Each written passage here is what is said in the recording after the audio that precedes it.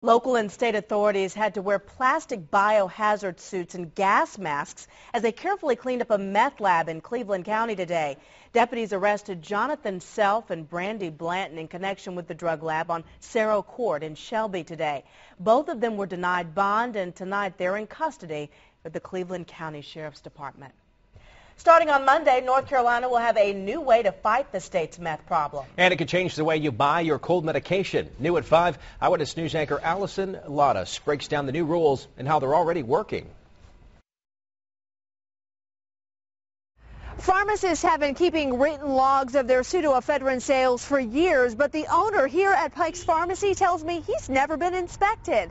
Now, with a statewide database, they'll know if someone's shopping around in seconds.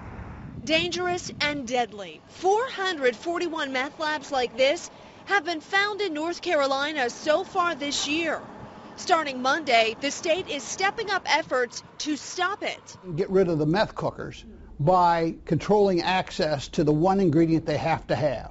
Representative Craig Horn from Union County sponsored House Bill 12, creating a statewide database to track drug shoppers. The system allows for every pharmacy to know what happened in every other pharmacy. When pharmacists enter a customer's personal information, they'll know if that person has purchased more than 3 boxes of pseudoephedrine in a month. We are given a no-go signal, and we are not allowed to sell product to that individual. Jesse Pike's pharmacy has been using the database for 2 weeks, and they've already received the red flag to turn one cold medicine customer away. Horn hopes the database will stop meth, save lives, and cut down on the cost to taxpayers. And you're over $100 million to the taxpayer because of meth. $100 million. And we're short on schools. We're short on road maintenance. We're short on Medicaid.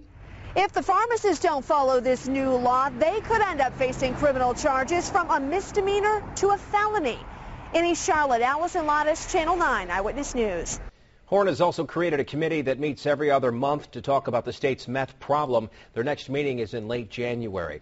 Now, just this week, the Caldwell County Sheriff's Office arrested Teresa Miller for purchasing 18 grams of pseudoephedrine within 1 month. A current state law only allows the purchase of 9 grams. Investigators say her name caught the attention of drug agents because it showed up on so many pharmacy logs.